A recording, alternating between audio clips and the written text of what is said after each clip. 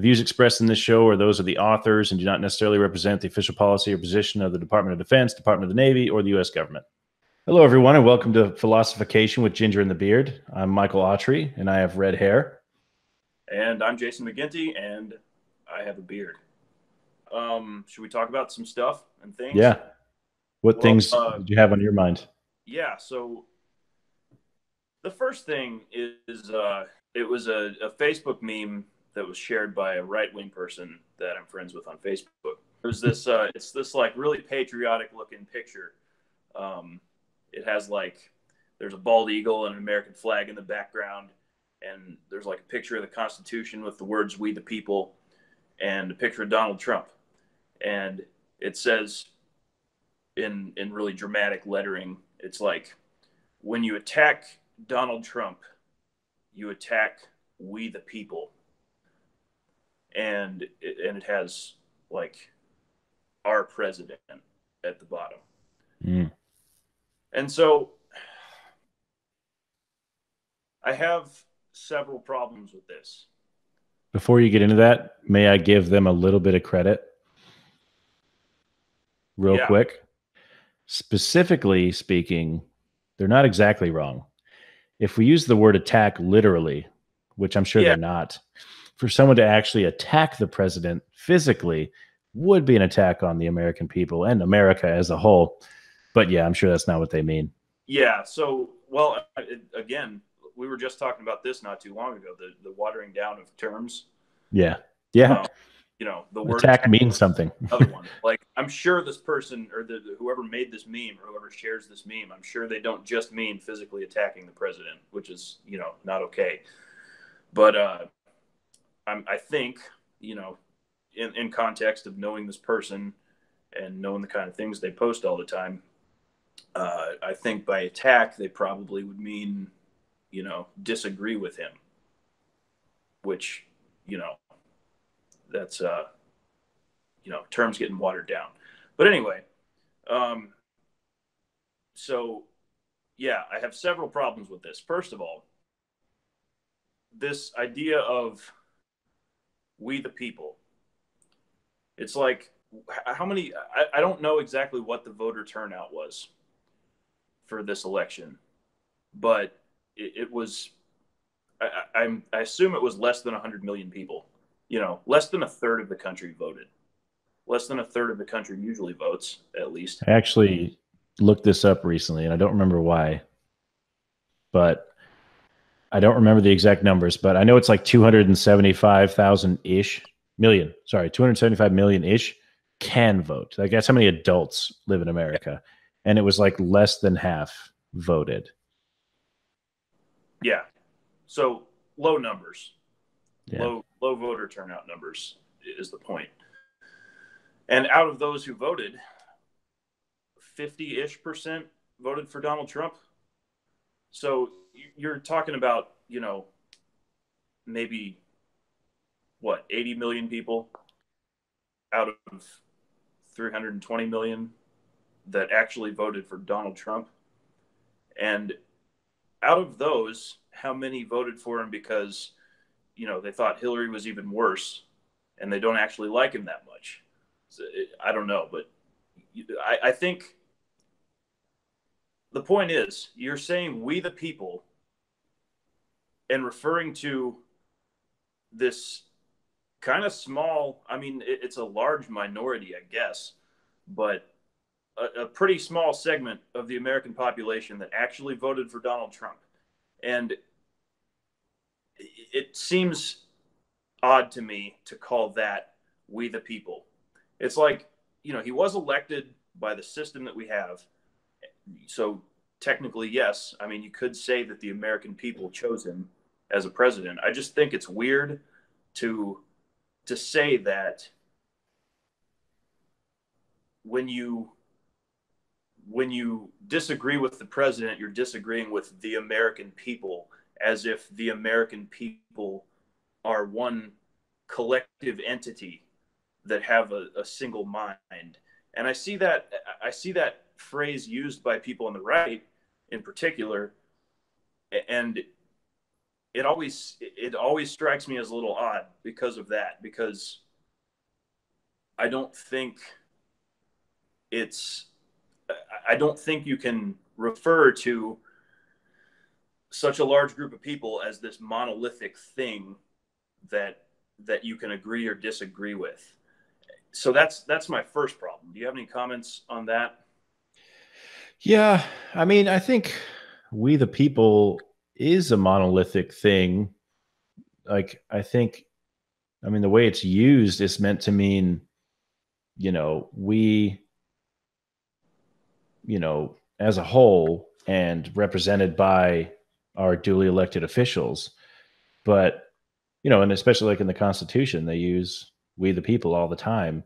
Right. And it doesn't necessarily mean 50% plus one of us. It means all of us. And it doesn't mean all of us agreed about this, but when it says we the people, ordain and establish this Constitution, right? It doesn't mean 50% plus one agreed on it or 100% agreed on it. But I'm trying to think of the word for it. It's not a metaphor, but it's not literal either. You know what I mean? Yeah, I get But what. I mean, I think we the people makes the most sense in contrast with they the government. You know, when if those are the two different things you can be, there's the people and the government. So that's about the only context I could see it in. You know what I mean? But not in like a voting base. It's certainly not even a quarter of Americans who could Yeah, vote I voted mean, for this guy that in no way represents the people. So yeah, kind of the context it's being used in here is that if you don't take the word attack literally, which I don't think you should in this right. context, um, but if you don't take the word attack literally in this context, it's basically saying if you speak out against something Donald Trump has said or done, you're speaking out against we the people, Yeah. and that's totally off base as far as I'm concerned. Yeah. Yeah. I think it doesn't make any damn sense for the reasons you talked about, that it's not even half of the voting population. Right. Right. So that in no way means that we're all on board. But, you know, if like an attack on the presidency itself would be an attack on America, but even if it wasn't necessarily physical, right? Um, if someone, if some foreigner, some adversary or something, some foreign country government was, you know, basically dishonoring the president, not as a person, but like the whole our system of government, or like the executive as an idea, then that would be insulting to all of us. But an insult to a guy who is in that position is not an insult to all of us. And Right. even if he had 100% of the vote, that would still be like half of the voting public. It wouldn't even be, and the voting public isn't everyone. So, or that would be half of the voting eligible public. So yeah, sorry, I'm ranting about it, Yeah. but Yeah. I for the mean, reasons you enumerated, for the reason you said, it makes no sense because it's not even close to a majority of us. And then on the other hand, maybe you're going to get there. This might be your other problem. Just the idea that a criticism of the president, or a criticism of something he does, is even wrong, that's something we shouldn't do, right. Yeah. is That's where. another problem. Yeah. So, kind of going off of that, my other problem with this, which is the bigger problem, I would say, is that somehow it seems to be implying that disagreement with authority is wrong and something we shouldn't do in America. It seems to be advocating for blind following of of Donald Trump in particular. It seems to be advocating for blind acceptance of authority, right? Which is totally not at all. And granted, I'm inferring some things here, right? I'm inferring that they mean, I'm inferring that by attack, they mean disagree with, right? Which I think is a reasonable thing to infer from, the context that it's being used in. But if we make that assumption, then it seems to me that's what this is implying. It's like, if you you cannot disagree with authority. You can't disagree with the president because you're going against the American people, and that's wrong, and you shouldn't do that. When that's, you know, our whole country is founded on not blindly accepting authority, right? Right. Yeah. Say that to our founders. Like, Yeah, if they exactly. bought that philosophy at all, then we'd still be England. Right. So yeah, granted, I'm making a couple assumptions, but I think they're reasonable assumptions, and that's that's kind of the flip side of the left wing authoritarianism that we see so often today. It's like, the left and the right both have their versions of authoritarianism, and for the left, it seems to be this whole idea of intersectionality and uh, whatever that whole thing is, and on the right, it's accept our guy because he's in power right now. Yeah. I think it's just another example of consequentialism, like I've talked about before, that don't actually have, people aren't actually principled at all in general. Maybe that's too broad of a statement, but many people are not actually principled at all. They just care about getting what they want and keeping their opponents from getting what they want.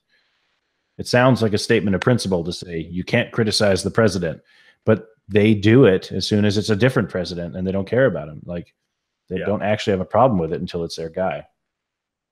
So, yeah, well, I have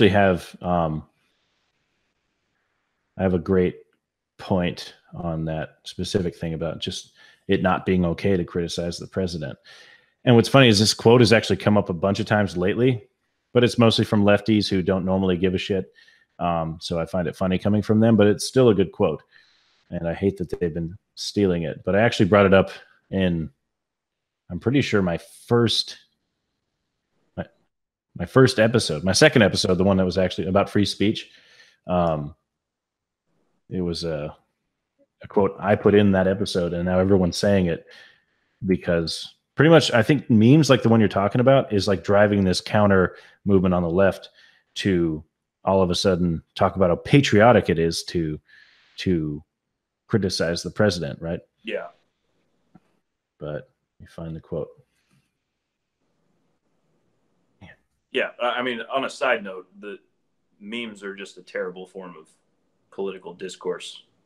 So I'm certain I brought this up and I quoted him when talking about the Sedition Act that Woodrow Wilson had passed when he was president. It was during World War One.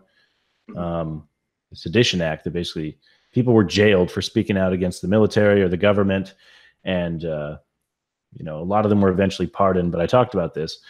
So Teddy Roosevelt said, "Quote: To announce that there must be no criticism of the president or that we are to stand by the president, right or wrong, is not only unpatriotic and servile, but is morally treasonable to the American public."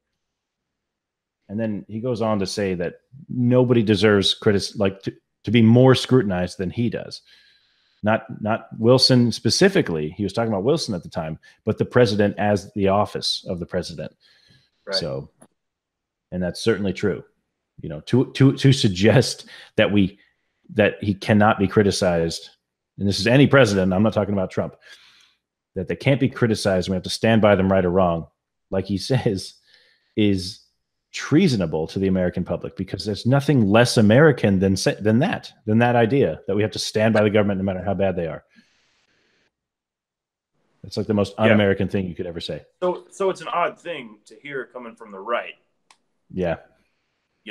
It's like you hear this from the same people who will say, we need guns to protect ourselves against the government, which, Yeah.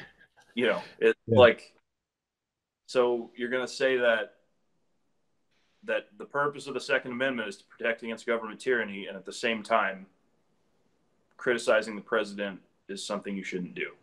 Right. Yeah. We shouldn't use our words. We should use our guns. Like, yeah, we got to just Right. jump straight to guns if we got to have a problem. Right. So, yeah, Yeah, that I doesn't mean, make any sense. what it comes down to is having opinions based on consequences and not on principles. Right. Right. Yeah. Right. Because the principle is, if you were truly principled, then it would be, you can talk about him and you can have guns, and the Constitution is the Constitution. The principles that founded our country were the very principles of fighting against a tyrannical government, not just doing whatever they say and agreeing with everything they tell you. Like, Yeah. there's nothing less American than just standing idly by as your government screws you over. And I'm not saying that's what's happening, but if people feel that way, they should be allowed to express that. Yeah. Yeah. It's one thing to argue Yeah. with them. That's the thing. Like, if you're being honest and fair about it, then you just engage people who say stuff. If you think they're wrong about what they say about the president, then you engage them and you argue with them and you prove them wrong. But it's just like the left is doing. You're just trying to shut down the conversation. You're trying to say the conversation itself is off limits. Yeah. Yeah. And that's the other thing about that phrase, "we the people." It's like, I think it's used in that way often. It's people will say, "We the people believe such and such," or "the American people believe such and such," and therefore that's the end of the conversation. Right? Like, there's no further discussion to be had because the American people have spoken. And that's not how it works, or that's not how it should work. Right. Yeah. And because the left does the same thing about, Hillary winning the popular vote, right? They're like, so the majority voted for Hillary. And I'm like, well, no, they didn't, because half of us didn't vote. So imagine a world where not voting was the same as voting for neither, right? Or nobody, right? Then we would have no president at all. That'd be a fun game to play. If every person who didn't vote was a vote for a third option, which was no president whatsoever, right? So we'd have just no president. But that's what the real majority of the country wants, What is if we had neither. that? What if the third option was redo? Yeah. Third option was pick two new candidates and redo. Yeah. Yeah. So if that's, again, it's like people who pretend to care about democracy, majoritarianism, it's not a majority. You're wrong when you say, oh, she won by 3 million votes. That's still a plurality. That is not democracy. That is not, okay, that's not majoritarianism. That is still a minority picking the president. Right. Because the majority seems to prefer neither every time. Yeah. So, yeah. But that just goes to show we're not a majoritarian country. We are sometimes, right? Some things, that's how it goes. And sometimes we're not. But that's not the foundation, right? We protect the minority in certain ways. We protect the little guy.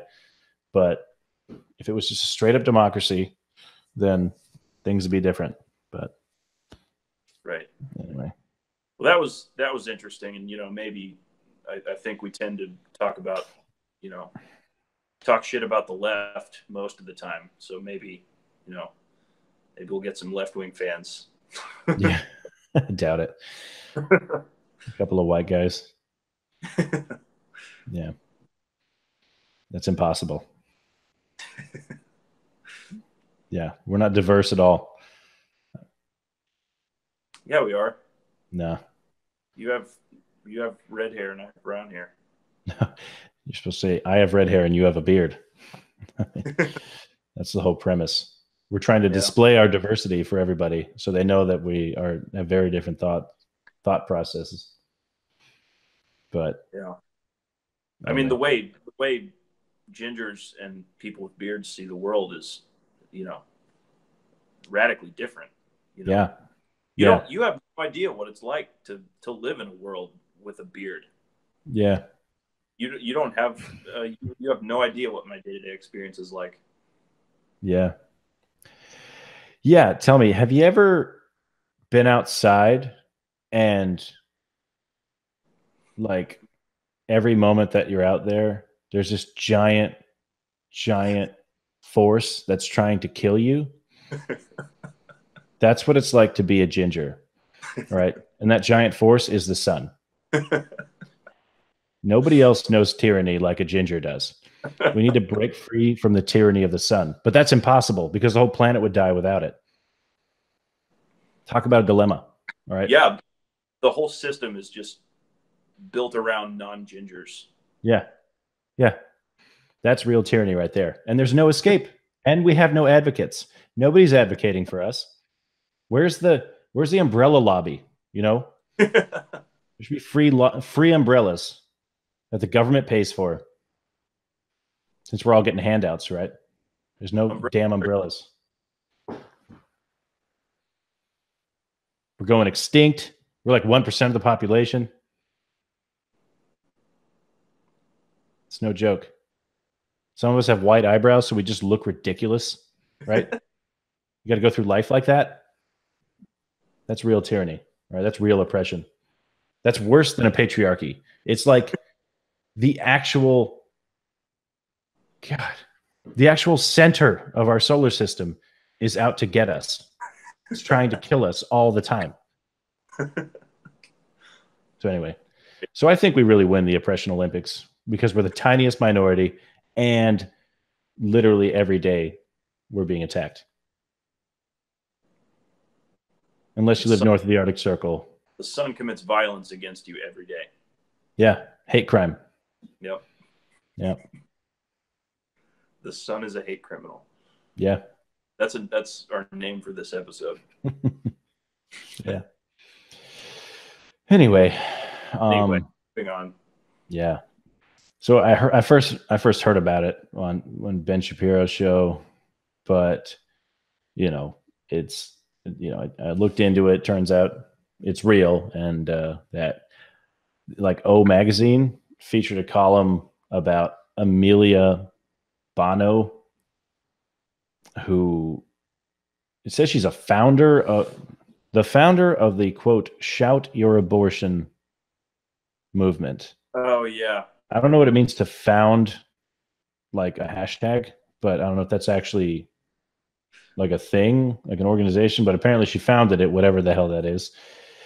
And so basically, long story short, it's this movement for women who have had abortions to basically brag about it and to talk about how proud they are of having done it. And abortion is it's not a topic I've covered yet in my own show, and because it's going to take a lot of time, and I think it's such an important topic, and but there's so much nuance. I think there's so much to think about, and you've heard Dave Rubin calls himself begrudgingly pro-choice. Yeah, is that what he calls it? Begrudgingly. Yeah. Yeah. So I like to think of myself as begrudgingly pro-life, and I definitely haven't always been here. So in my own experience, I've gone from totally pro-choice to totally pro-life, and now I'm kind of like so many other things. And it sounds like a cop-out, but I mean, I do make a choice, and that is I am pro-life, but I'll say begrudgingly so. And I say that because I sympathize with the liberty argument. And that's where I started. Like when I said I started pro-choice, I think so. Again, it's almost like the Hiroshima bombing that we talked about already. Yeah. If you think this is simple, then you're not thinking about it enough. And I think that's on either side. Yeah. Now, totally. So obviously, now I can't begin to enumerate all the reasons one might justify the pro-choice perspective. There's a billion reasons that people do it. Some of them are very well thought out. Some of them are more just like, well, I want to be able to have one, so that's why. Or, well, I want my girlfriend to be able to have one, or some girl I sleep with, and that's why. But to me, what I sympathize with and where I kind of started is the liberty argument. Just on its face, it seems to make sense that the government just shouldn't have anything to do with this. It's just, you should be free to do whatever you want, right? That's kind of the default. That's where I start from generally when it comes to anything, is let's be as free as we can be, with very few exceptions, right? So I'm like sympathetic to the liberty argument, and they call it pro-choice for a reason. That's smart. That's smart. Yeah. That's smart branding and advertising to call it pro-choice, because who isn't pro-choice? Like, not pro-abortion, but the idea of choice. Everyone is on board with that. I would have asked. That seems like a good branding decision, because who is pro-abortion? Like, who wants to get an abortion? Like, 2 years ago, I would have said that's never ideal. Like, if you could just choose to not get pregnant instead, obviously that would be the better route. But, today, that's kind of changed a little bit. Yeah. So that's thing. Yeah. So that's my point, is I've always been sympathetic to that argument, and I can't see a way around it. I can't just dismiss it. Right. But then what changed me was when I just really sat and thought about it. Right. So this is one of those things, just like the Hiroshima bombing. I think you're not doing yourselves you're selling yourself short if you don't think about both sides. And it's not just seeing what your enemy thinks, because we all feel the same way. We all want choice in our life. We all want to be able to make our own decisions. We all generally care about the sanctity of human life. That's a common feature on both sides of this. So you don't even have to imagine you are someone else. Just imagine, you don't have to imagine anything. Just appeal to this idea, right? And what the reason I swung to the other side and became just pro-life was just the fact that I can't get over the fact that no matter how you slice it, no matter what your reason is, no matter how good the reason or how bad the reason, you are killing somebody. Somebody is dead after you do it, right? So whatever justification you can come up with, to me, it's just like so many other moral decisions. It's a balancing act, right? You have the liberty argument and you have the life argument. And I've always been sympathetic to the liberty one, but to me, it just the balance swung the other way when I really thought about it. And it occurred to me that, no matter how you try and describe it, you're killing somebody. Right. So I think about this, and I've kind of put these pieces together since we talked about the Hiroshima bombing, and because of something that we kind of mentioned in that conversation. But I listened to the same Shapiro episode you did, and I was thinking about this after I listened to that. And it's like, it's the same thing we were talking about, the same moral, the same kind of question that we were talking about with the Hiroshima bombing, where it's not a question of, is this a good or a bad thing? Like, it's a bad thing.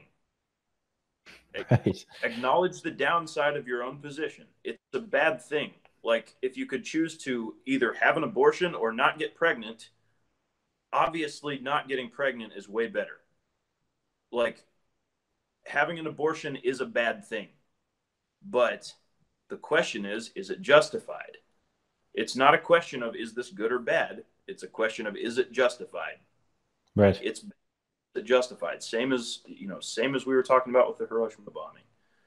And I mean, that seems to me like the reasonable perspective. Like, we can talk about the question of whether it's justified, but now we have people who won't even acknowledge that it's bad. Yeah, and that's the new thing to me. That's it seems like it actually is new. I'm sure these women have been out there doing like for a while, but it's like a growing movement. It seems it's big enough that Oprah's kind of endorsing it and getting behind it. But to finish what I was saying before, like I went totally pro-life, and then I've kind of, as I've thought more about it, I've swung back to the middle, but I am begrudgingly pro-life. I say begrudgingly because I understand the liberty argument. I don't like the government doing that. I wish we would just decide as a society what the right answer is, and all that. But I just don't think we're ever going to get there. And so I'm begrudgingly pro-life. If people were just more decent and, you know, whatever. So anyway, so since I'm at that point now, so I can, so for a while now, I've been able to understand the liberty argument. I've been able to, when we're talking about not the morality of it, but justification for it, I get it. I don't agree, but I get it. Everything they say is essentially true. It's just they need to also consider the other side of it. And when I consider that side of it, it weighs more. You know what I mean? And Yeah. so you don't have to agree with me on that, and we can talk about that. And that's a great conversation to have, a great good faith conversation to have. But what I can't understand is exactly what you're talking about. To shout your abortion, to be proud of it, and like it was a good thing. And there are literally women who, I forget, some famous lady was like, said like she wished she had had an abortion. She never had, and she was like wishing that she had. And you know, like, so like in this Oprah, whatever, and it's like, so this hashtag shout your abortion is like this thing on, it's trending on Twitter. And it's so, what I can't understand and what I can't really even fathom is to not just justify it, but to praise it as some moral good, as if it's a good thing. How, like, frankly, it's disgusting to me. And I know that's not great. And I would love it if, I mean, if anyone listening who feels that way would please try and justify it, like in the comments or whatever. I would love to hear from one of these women. And I know plenty of people who are pro-choice, right? And that's a interesting conversation in itself. But what I've, as far as I know, I've never spoken with someone who has been overtly just pro abortion to the point that they want to celebrate it and and brag about it. Right. So To me, that's like I've I've kind of been drawing this parallel between this conversation and the bombing conversation. To right. me, wishing you'd had an abortion, like, or the idea that someone could get pregnant on purpose just so they could get an abortion, that's like the same as saying, the same as like if Japan offered to surrender, they're like, here, we surrender. And Truman was like, let's just drop the bomb for fun. You know? Yeah. Like that's kind of what that sounds like to me. It's like, Yeah. let's just do this thing just because we can. And that's horrible. Yeah. And then to brag about it. Right. Yeah. It's one thing to make the decision and then to gloat about it, to brag about it, to shout about it. It Yeah. And so I do think that's horrible. But in the interest of being a little bit charitable, um, let's acknowledge the fact that there is a reason for this. There is a reason for, I think, for people shouting that stuff. And I think it's backlash to what the other extreme does. You know, you'll have people on the other side, on the pro life side, who have no interest in having this nuanced conversation. Um, they'll say that it's always wrong and you're a horrible person if you've ever done it, no matter what your justification was. Like there's no possible justification, all that kind of stuff. And I think it's a backlash to that. And both of them are wrong. Um, but to some degree, I can understand a little bit where that backlash is coming from. Yeah. Yeah. And I think, and people, God, man, like the more we talk about different stuff, the more I realize it's all the same. You Yeah. have people are completely unwilling to accept that there's any negative side to what their viewpoint is. To them, it's not a balancing act. It's not a teeter-totter that leans one way over the other. It's just a complete home run, the right thing to do. And I guess I kind of understand that a little bit with the pro-life argument. I mean, it is a pretty solid thing to say that, you're killing somebody. That's wrong. End of story. And but there just has to be more nuance, because that's a fine, strong, principled stance to take, but you're not going to win any hearts and minds that way. You know what I mean? You're going to just demonize everybody. If you want to change minds, you gotta meet them in the middle. You got to understand why they're doing what they're doing, and it's not because they're evil and awful, right? And that's the thing. Like, if a woman gets an abortion, I'm not saying she needs to hate herself or just not be able to sleep and be depressed and live the rest of her life, in pain. I'm not saying that's the only appropriate response, but it should be a difficult decision. It should be. Just like dropping the damn bomb in Hiroshima. No matter what the justification, can you at least just pause for 5 seconds and just realize, no matter how righteous this decision is, there is a little negative, and that's a dead person, right? Someone is dead now, right? Like, now you may still feel justified, and that's a great conversation to have, but I don't know. I hate to say it, but like the word that comes to mind is disgusting.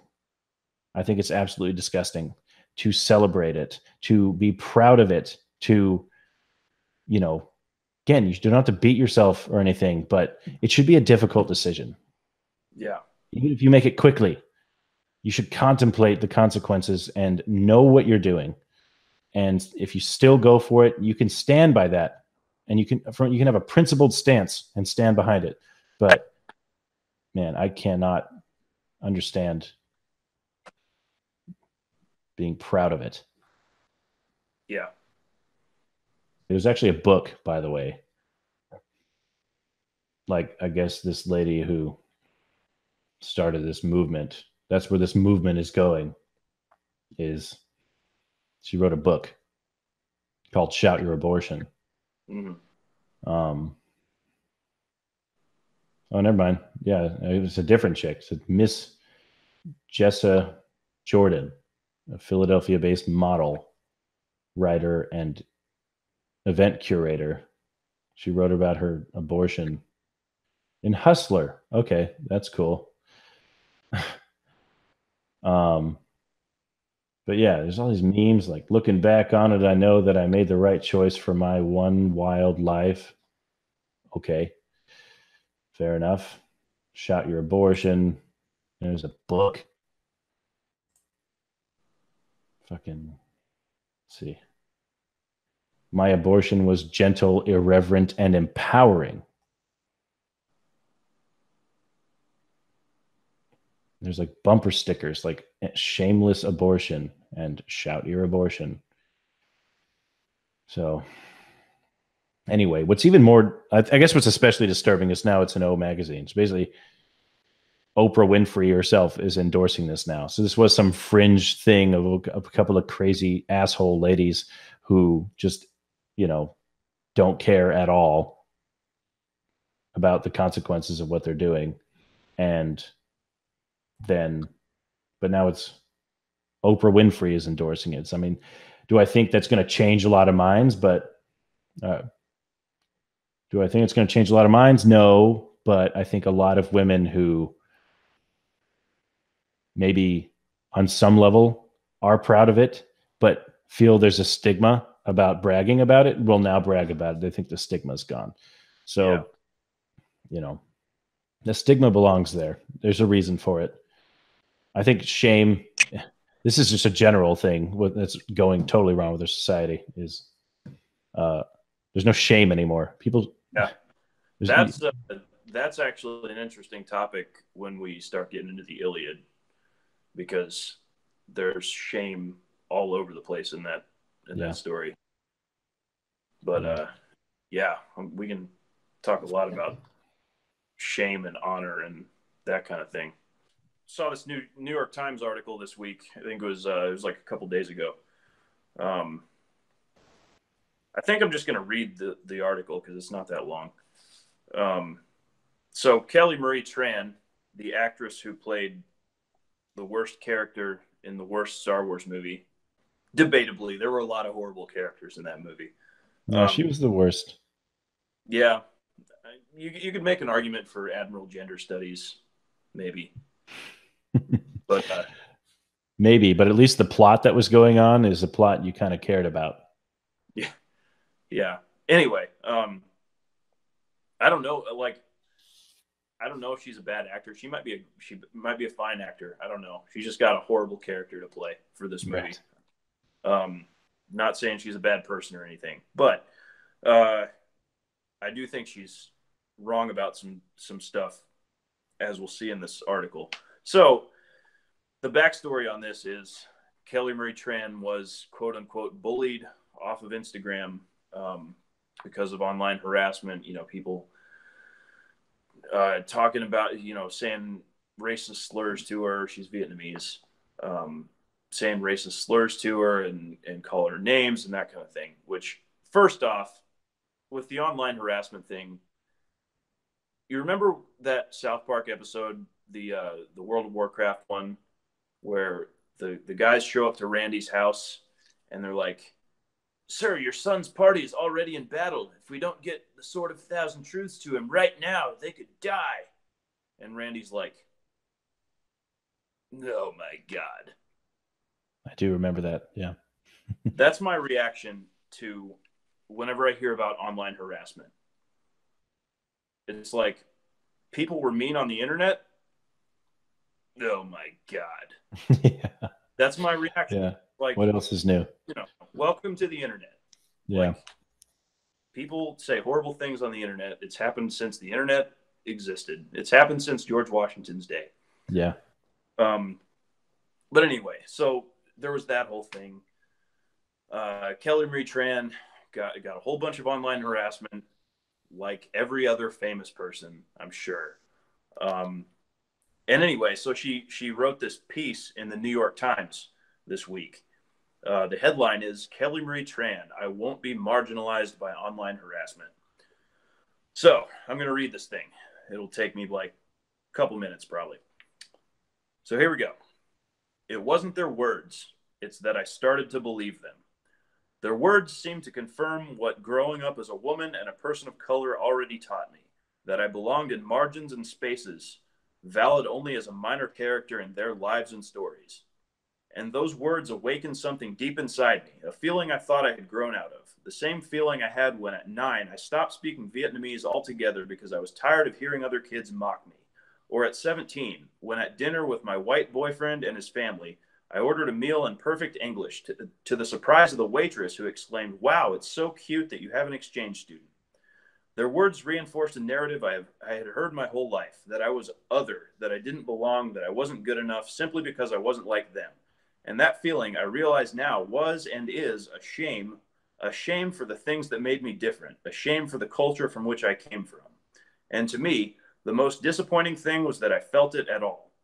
Because the same society that taught some people they were heroes, saviors, inheritors of the manifest destiny ideal, taught me I existed only in the background of their stories, doing their nails, diagnosing their illnesses, supporting their love interests, and perhaps the most damaging, waiting for them to rescue me. And for a long time, I believed them. I believed those words, those stories, carefully crafted by a society that was built to uphold the power of one type of person, one sex, one skin tone, one existence.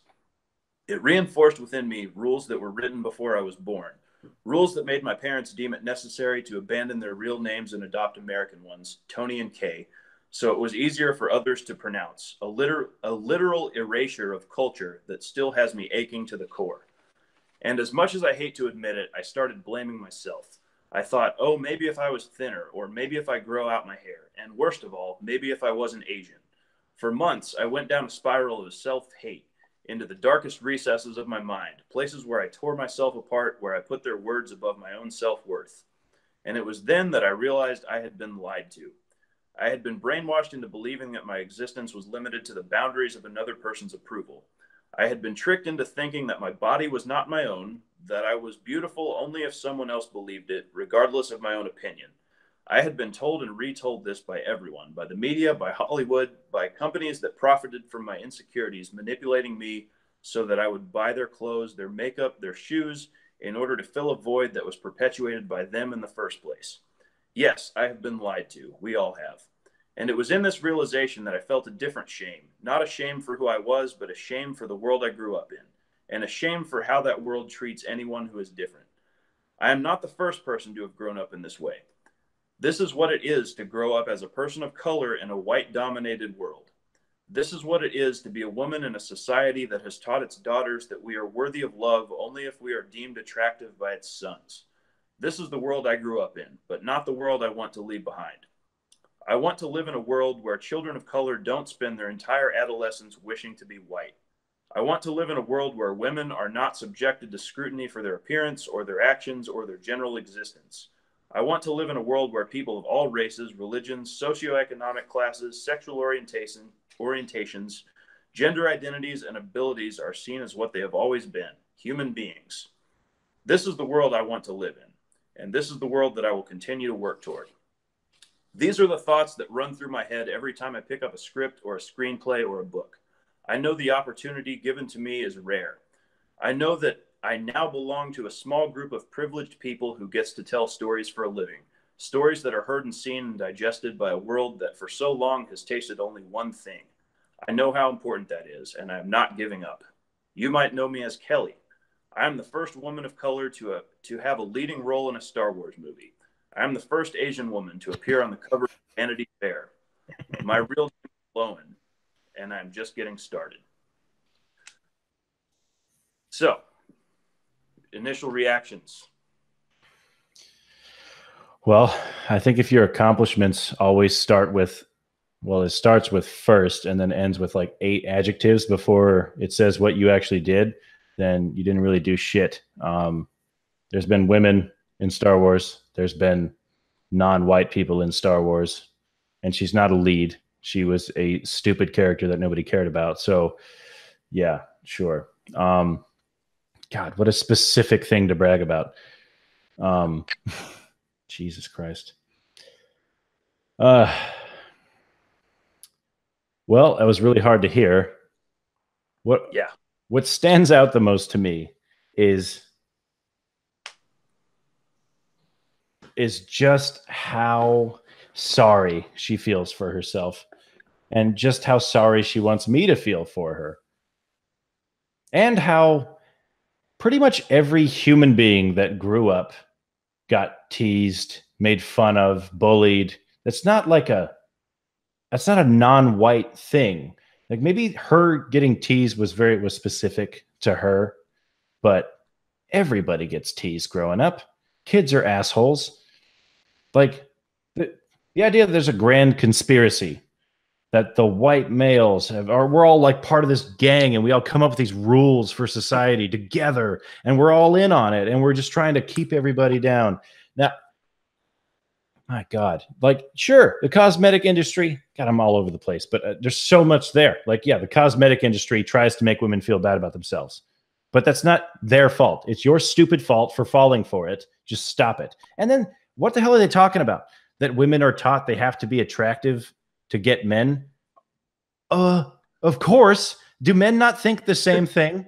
How am I supposed to get women if I'm not attractive? Like, we worry about being attractive too. Like, there's not a big industry for it because we just kind of live with it. We live with what we got. And God dang, like, so she wants a world where women don't have to feel like they need to be pretty to get a mate. But that is the most natural thing in the world. That's like it's like a peacock sticking out his feathers. Like, look at me. You know, you have to attract your mate, right? That's like the most natural thing in the world. And the fact that they fall for it is their own damn fault. Not to be a woman doesn't mean you have to fall for that crap. They're targeting you because they're trying to make money. It's not because they're trying to oppress you. My God. See, I wish we'd taken it bit by bit. There's so much wrong with that. Yeah. But So the thing for me, the first thing that sticks out to me is that this whole talking about being bullied as a kid because of her race or her gender or whatever, the implication here is that if I were a white man, none of this would have happened to me. Like, I wouldn't have been bullied. Like, maybe you did get teased on account of your race. Maybe you did get teased on account of your gender. But let's separate the reasons for the teasing and the fact that you were teased. Like, everyone gets teased. Not everyone gets teased for the same reasons. Like, that your reason just so happened to be your race and your gender, maybe. But does that make your teasing worse than anybody else's or different than anybody else's? No. It's the same teasing that every other kid goes through. And maybe not all to the same degree. I'm sure some kids get teased worse than others, but everyone gets teased.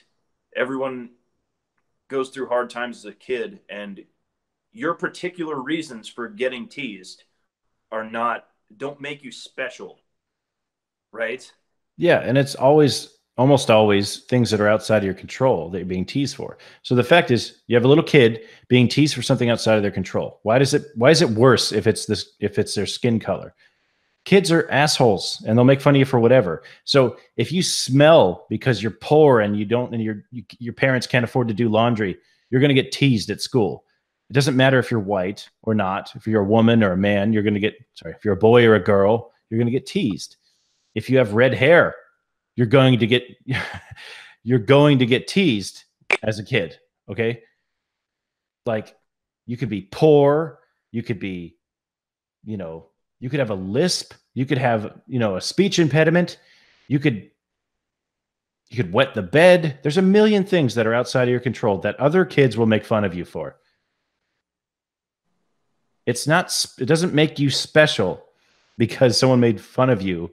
And half the crap she was talking about wasn't getting made fun of. It was like subtle little comments that people made, right? Micro.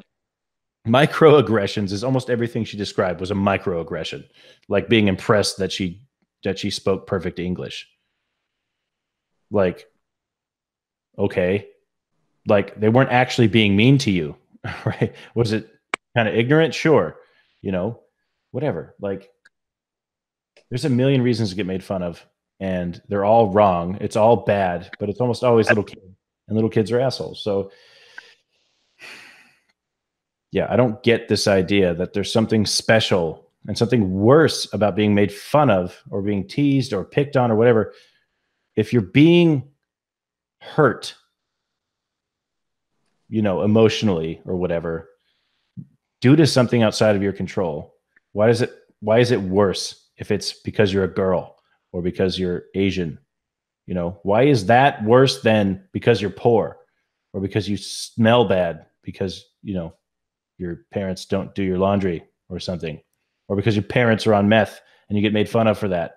Like, kids are cruel and they're awful. So, Yeah. So the next thing that sticks out to me about this is when she talks about her parents and how they abandoned their real names and started going by American names to make their names easier to pronounce.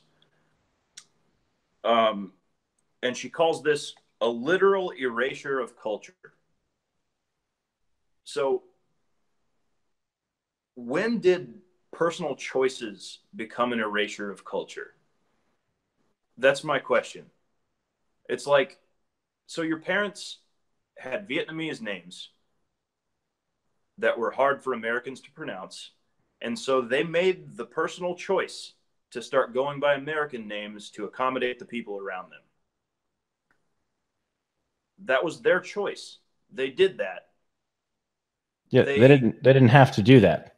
No one Right. made them do that.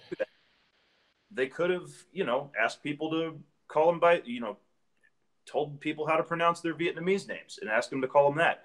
They could have done that. I'm sure what they did was they weighed the pros and cons of, do I want to have to go out of my way to explain the pronunciation of my name to everybody I tell my name to, or do I want to go by an easier name? And they decided that there were more pros to taking American names, which fine, that's their choice. If they had decided their Vietnamese names, that's their choice too. Great. Yeah, it's just pragmatic. It's their choice. They chose to do that. No one forced them. No one erased their culture. That is not this whole erasure of culture. That's such a ridiculous phrase. Like, do you think that they just stopped all of the family traditions that they had? Do you think that their whole culture just went out the window because they changed their names? Right. And even if they did, that would be their own damn fault. No one made them do that. Right. Yeah. Yeah. See, what I would love to see, or like what I would love to hear when people bitch about stuff like this, what I'd love to hear is what is a realistic alternative? What do you expect? What do you want from the rest of the world? The fact is, your parents moved to America. America, like it or not, is a certain way. We mostly speak English here. We mostly have European names. Like, as minority cultures grow and grow and grow and become more integrated into the society, whether it's the Italians or the Irish or whoever, like, their names become more mainstream. We understand it more. Like, I can't just show up to China and expect them all to know how to pronounce my name. Like, that's not fair. And why do I get to feel self-righteous and wronged because they have a culture? My culture's different. It'd be different if I show up and they literally throw me in the freaking gulags, or they literally make laws that keep me from doing what I want to do or expressing my culture. But if I choose to assimilate and to be like them, which I think is probably a smart decision if I want to be successful in their culture, I can't just show up and demand that they all adopt my culture. That just doesn't make it's not fair. It doesn't make any sense. That's not practical. It's completely a fantasy world. So what the hell is the alternative? Now, I feel bad if she literally got made fun of for being Asian, or if there were moments in her life where she was ashamed of being Asian. That is sad. All right. But there's no law that kept her from expressing her culture.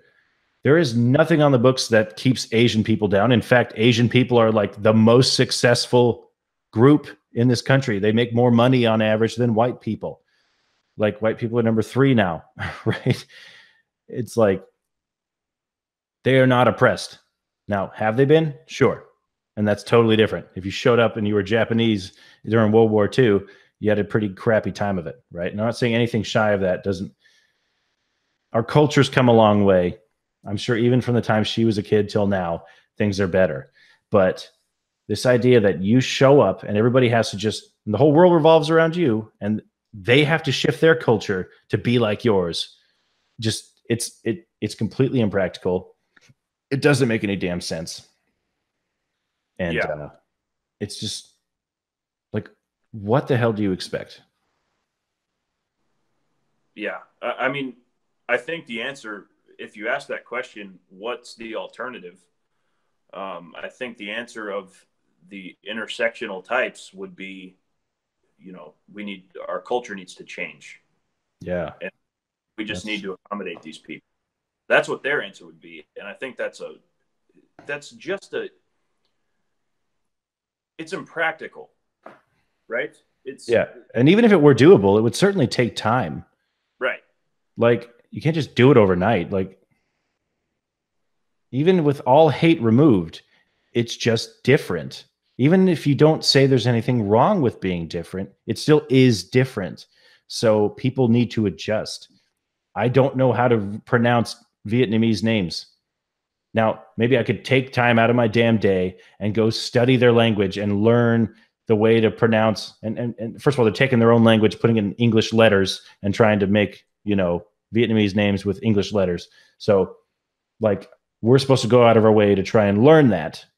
Like, the only way you can really get good at that without going out of your way is if you just happen to grow up around Vietnamese people and you learn a few names and you're like, you saw how it was spelled. And then, I mean, how do you know how anyone's name is pronounced? Because you've Right. met someone with that name before.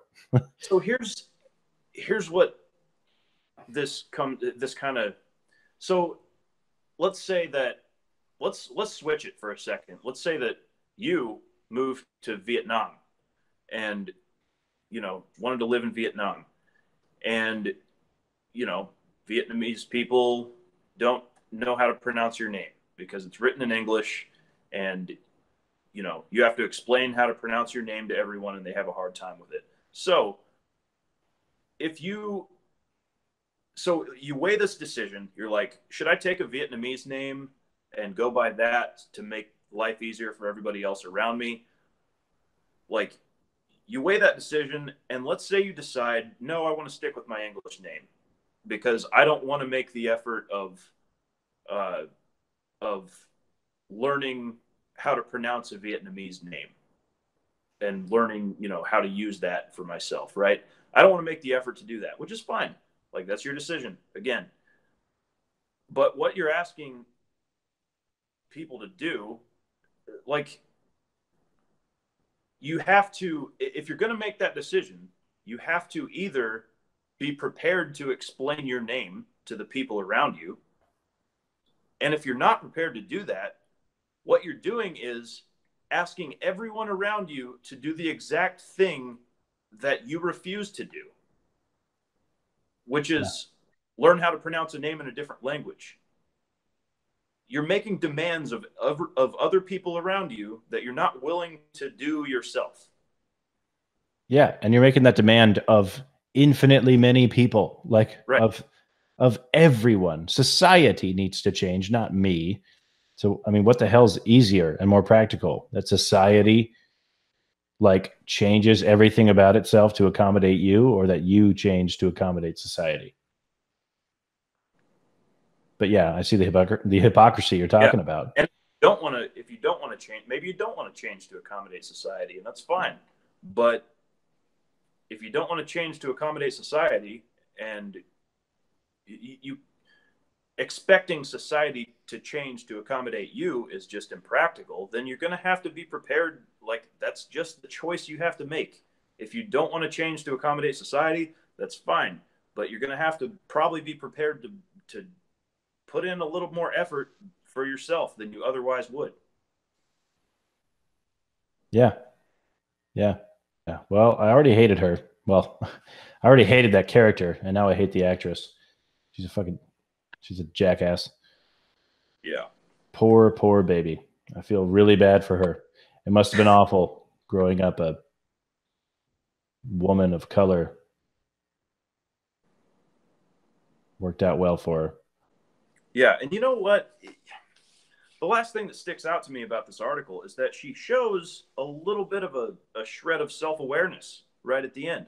She's like, I know that I now belong to a small group of privileged people who get to tell stories for a living. Yeah. She's basically acknowledging the fact that she's a rich actress in Hollywood. Yeah. And like, but the whole rest of this article is all poor me and I'm so oppressed. And then at the end, there's this little bit of an admission, like, oh, I'm totally privileged. I have all this privilege because of my life situation, and yet the whole rest of the article is about how oppressed I am. Yep. Yeah. And I just want to make the point that America is probably the best place in the world to be a Vietnamese woman. Certainly beats the hell out of being a Vietnamese woman in Vietnam. I'm sure that would suck ass because you live in Vietnam, which sucks. So, God. Yeah. Well, that's about all I got to say about that. Yeah. Like, there's so much to talk about when people are just fucking victims and they feel sorry for themselves. You know, I just think it's a little ridiculous to ask me to feel sorry for you when you are a millionaire actress. Like she admitted, a privileged person who gets to tell stories for a living. You're just never going to convince me that I should feel sorry for you. Yeah. Like, no. You feel sorry for people that are less fortunate than you. And you're not less fortunate because you're an Asian woman. That's clearly not how that turned out. Yeah. Even statistically, that's not true. Except that is how it is for that person. Yeah. It's not even statistically true. So not only is she individually, doing quite fine, and I do not feel sorry for her, but then even statistically, like we said before, like Asian people are doing very well in America economically, right? They have the highest rates of acceptance into the best schools. They're doing very well, right? Yeah. And that's not because of special treatment. That's just because they're doing well, and it's all anecdotal. That's like the problem with it. Yeah. So this is something I'll say. I think this is the greatest point, is that it's completely anecdotal. You could find a million white people that could write a very similar article about how shitty it was growing up them, and some of them might even be able to blame their whiteness for what they were getting teased about. If you're if you're a little white kid growing up in a minority neighborhood, a neighborhood that's full of Asian people or black people or Hispanic people, and you're like the only white kid, or there's just a few white kids, you're going to get teased for it, just like the freaking Asian kid in an all white neighborhood or whatever. Except I think the opposite is even true. White children, white people now are so sensitive to not being racist, because we're all called racist for everything we do, that they just go out of their way to try and not say anything. And so, in fact, I feel like it would be harder to be a white kid in a predominantly minority school than it would be to be a minority in a predominantly white school. Now, since we're throwing out anecdotes, what's her name again? Kelly Marie Tran. Kelly Marie Tran. Yeah. Yeah. Okay. So since we're throwing out anecdotes, Kelly Marie Tran, I went to a high school in Tennessee with, I don't know what the percentage was, but if I recall, I think there were 5 maybe black people in my graduating class. 1 black man. So of all those black people, 4 were women, 1 was a man. Guess who the prom king was? The 1 black guy in the whole school. I'm not saying it's because he was black, but I don't feel bad for that guy. He grew up in the South in a almost completely white school, and he's a good guy. People liked him. Did anyone ever say something racist to him? Probably. I'm sure that happened, but it didn't affect his social life too much. We all liked him pretty well. It wasn't because he was black. It wasn't in spite of him being black. So I don't think you get the same thing at an all black school and you have this 1 white kid. Has that ever happened in the history of school? Whatever. So since we're telling anecdotes, whatever. But I think for every, a million white people could write a similar fucking story about growing up and getting teased, being made to believe that they were less, that they were inferior, that they were an other. Everybody has stories like that. It's completely anecdotal. She has no evidence to back this up. She because of a few comments that were made to her growing up, she then concludes that there is this conspiracy, this grand conspiracy. There's a normal, the white male. She says that explicitly too. She says, I believe those words, those stories, carefully crafted by a society that was built to uphold the power of one type of person. So yeah, she's explicitly talking about a conspiracy there. Right. By society. Yes. Society did its damnedest to make her feel bad that day. That's what it was. But there's no evidence for that. There's no systemic problem here except her stupid anecdotes. And everyone has anecdotes about getting treated badly and feeling bad. And again, men feel worthless. Men feel ugly. Men feel fat and squishy and weak and like soft jawed and hairless on their face, like whatever it is. Men have a million reasons to be ashamed of the way they look. Stupid hairless faced people. Right. So it's not unique, right? If they're worse about it, I don't know. It's your own damn fault as an individual. You don't have to buy it. You don't have to fall for it. That's your own stupid fault. Don't blame society. Even if it is society's fault, so what? What are you going to do about it? Should the whole industry change, or can you just grow the fuck up? You know? So anyway, if there is a very big divide in what it's like growing up, it's along class lines, not racial lines. Growing up poor is a very different experience than growing up not poor. And it doesn't matter if you're white or black or Hispanic, you have the same problems from being poor. Or growing up in a broken home. You could be in a middle class, even upper class home where your parents are divorced, or you only have one parent. And there's problems that come about no matter what, whether you're white or black or Hispanic or Asian or whatever, you see the same issues that come about. Yeah. I was talking to somebody about that not too long ago. Must have been a few months ago, but we were talking about systemic racism. And, I was asking for, what do you mean by systemic racism? Like, what is that? And her main point was that, we used to have slavery and Jim Crow laws and that kind of thing. And, black people were discriminated against with housing and all of that kind of stuff. And basically that's trickled down to today's generation through financial means. It was like black people were discriminated against in the past, so they tend to have less money now, and therefore they're worse off. And so, and it was like the point being made was that this is because of money. Like, discrimination in the past causes black people to be poorer on average today than white people. And they're worse off because they're poorer on average. So then the question is, well, now that we don't have those discriminatory policies anymore, it's really about money then, isn't it? Like, it's more about socioeconomic status than about race, right? I mean, if you're saying that past racist policies caused a difference in financial class, and financial class is what's causing disparities today, then like the most immediate cause here that needs to be addressed is the financial cause, right? Yeah.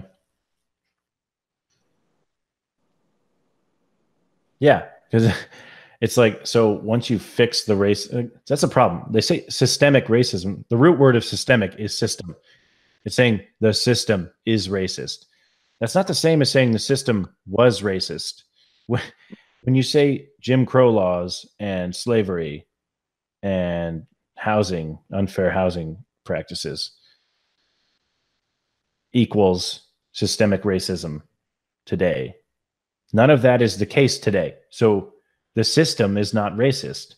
There is no evidence that the system is racist. Even if the system disproportionately affects one group or another, it's not racist unless the intention is to hurt one group more than another. And there's no evidence for that at all. And statistics, like you say, it's a socioeconomic thing, because the prospects for poor whites are not any better than the prospects for poor blacks. It's the being poor thing that's the problem. Yeah. Like multi-generational poverty is a problem for everyone who's in poverty. And you know what? Fun fact, there are far more poor white people than there are poor black people. Now, the percentage is lower, but what the fuck does the percentage matter if you're a poor white person? Do you feel privileged because a bunch of your cousins aren't poor? Does that make you feel better about yourself because people that look like you are doing better? Who cares? You're poor. Like, you're poor. Your children are probably going to be poor, and their children are probably going to be poor. That is a problem with all poor folks. So I'm not saying it isn't something that we need to think about and address, this difference in percentage, the likeliness of being poor depending on, what color you are. But the point is,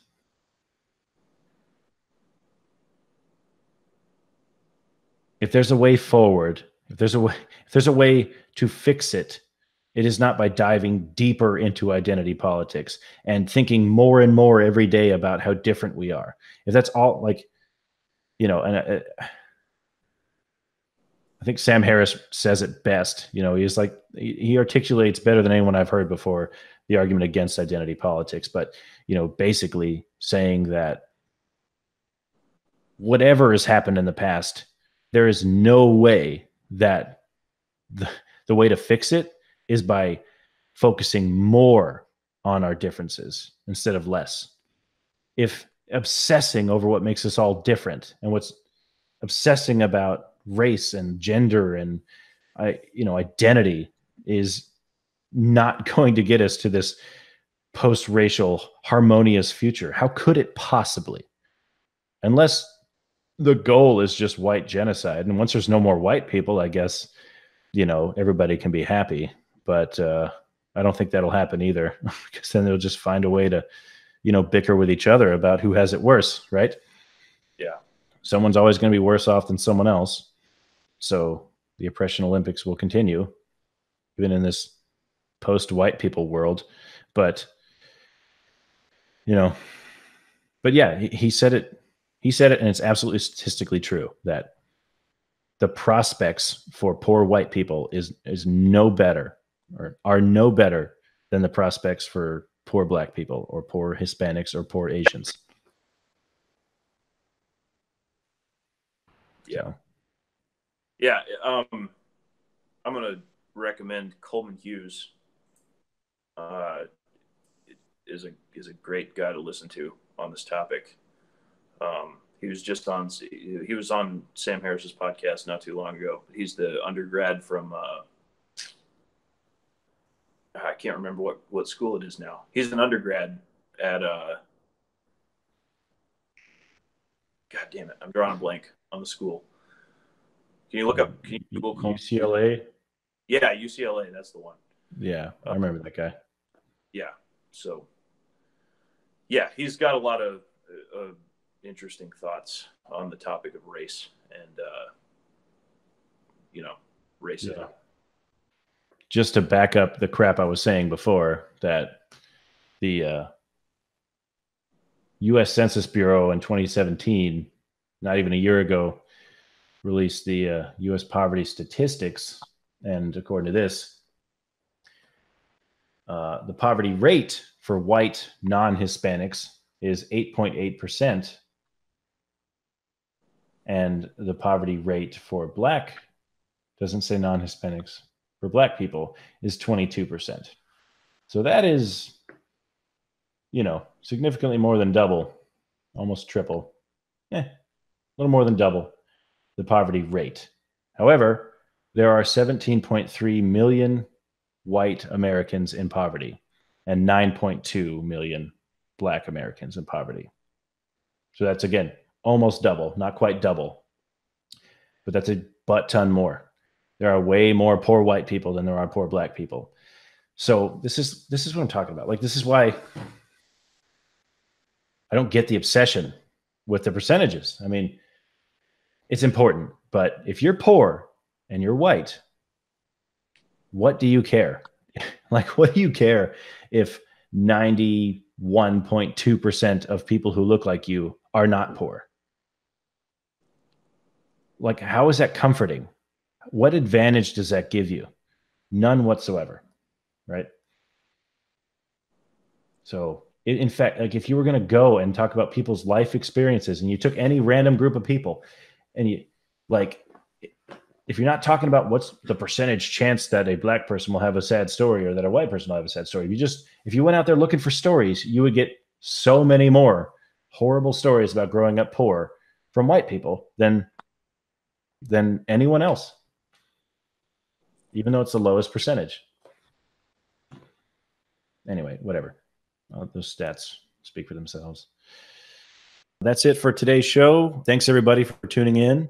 So if you're watching on YouTube, please hit the subscribe button below.